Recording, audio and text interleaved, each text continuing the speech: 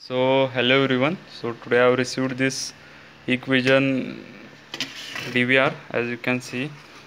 So let us see its model number.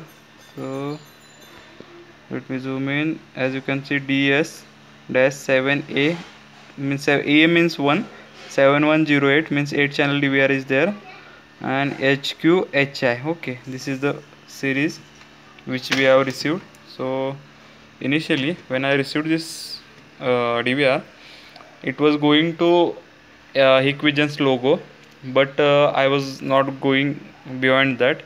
It was hanging to that logo, and that was the main problem. And it was restarting, means after some time it will be restarting, and again on that logo it was hanging and again restarting.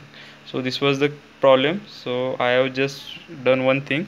I have downloaded its BIOS. As you can see, the board number is, as you can see, DS80304, and on BIOS archive in Telegram I have got that BIOS DS80304 reversion 1.1, and we have same reversion, as you can see.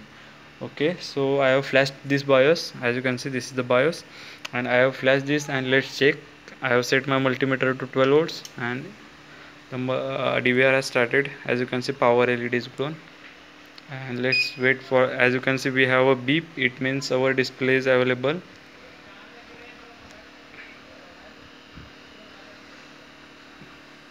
Okay, previously it was hanging on this screen. After this screen it was restarting. Now let's check whether our motherboard is working fine, or DVR is working fine or not.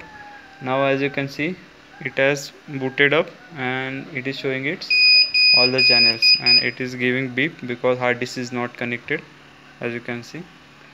And so like this, by just flashing our BIOS, I have repaired this DVR, and nominal voltage, so ampere, it consumes nearly 500 milliamps, and after connecting hard disk it will be consuming nearly 1 amps. So this was in today's case study. By just doing a flashing of BIOS, I have solved this issue. So you can also solve like this issue. Thank you.